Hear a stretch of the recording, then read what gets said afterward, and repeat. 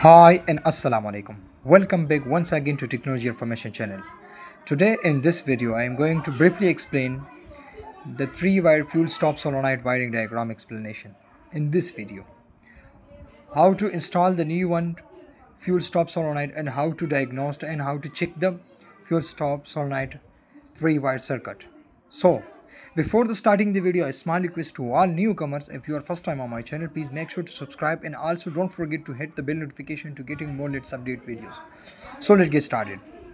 The fuel stop solenoid 3-wire fuel stop solenoid have 3 wire. Okay, one wire is red, one is black, one is red.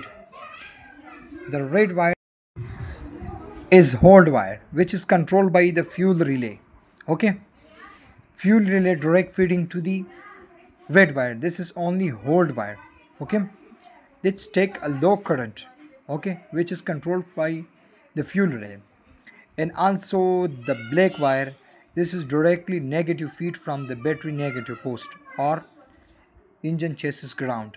Okay, and the white wire, which is pull wire, which take a high current. So let's see the wiring diagram installation. First of all, from the ignition key switch, from the accessory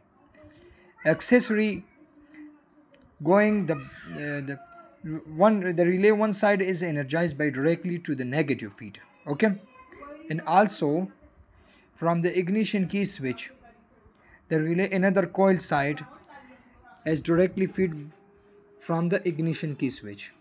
Now in this condition we have supply to the relay coil side negative and positive. Okay, when we turning on the key switch to the accessory position, the relay coil will be energized in this condition. As you can see, another wiring pin 87, which is directly feed from the battery positive, and then out from pin 32 this fuel stop solenoid red wire. Okay, now let's see, we have only 2 wire, one is black and one is white wire. Solenoid white wire, red wire, black wire is a battery direct negative feed. This is only ground of the or stop solenoid. Only now we have left one wire, which is white wire is our pull wire, which is also we need to connect with the starting terminal, which is coming from the S terminal to the start relay and then out to the S terminal of the starter motor. We also need to attach this white wire with the starting terminal. Okay, as you can see, this is the high current wire which is used for the only pull during cranking.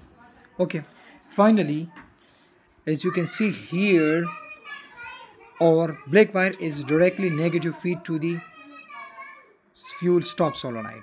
Red wire is hold low current feed from the ignition key switch, and as you can see, white wire is pull high current attached with the S terminal. Thanks for watching. See you all next time and goodbye.